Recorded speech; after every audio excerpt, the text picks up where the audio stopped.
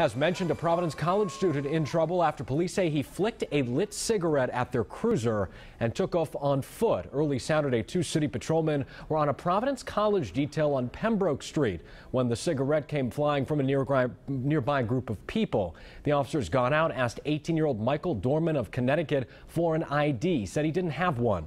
Police say Dorman then started running, leading the patrolmen to tackle him on college property. As it turns out, they found an ID in his pocket.